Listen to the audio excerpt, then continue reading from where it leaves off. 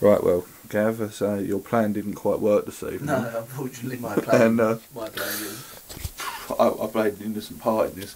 What we've decided to do is we're going to untie him, completely put him back to normal, so in the morning he's no recollection of what's happened, and then on his birthday we're going to crack out the DVD of this and let everyone watch it and laugh at him, because I can't think of a better birthday present. Can you, Gav?